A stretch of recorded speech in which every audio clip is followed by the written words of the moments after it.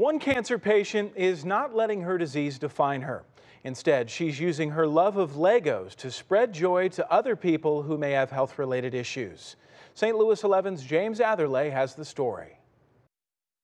It's not the priority right now. Building the other sets is. Yeah. But just a few sets.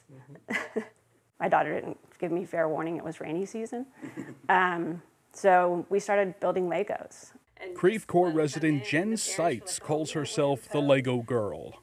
She spends hours upon hours putting sets together like this Lego Star Wars Millennium Falcon. She started building after visiting her daughter in Florida in March.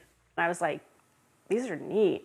And so I started sending some sets back to myself here. Seitz has come to love Legos, especially as a distraction. Since last November, she's been dealing with health issues, starting with seizures, then intestinal cancer. It was March of this year that we discovered the tumors in my abdomen, and I've been going through treatment with that. She says she's built over 1,000 friendship flowers. She gives them to fellow patients at the hospital, and that lifts her spirits. I'm finding so much joy doing Legos and keeping my mind busy. Why wouldn't I help impact other people and give them some brightness and color and hope? She says she wants friendship flowers in every home.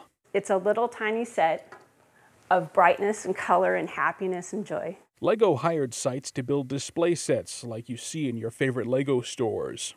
So you're going to pay me to do what I'm already sitting on the sofa doing. Kind of sounds like a pretty good gig. In Creve Coeur, James Atherley, St. Louis 11 News.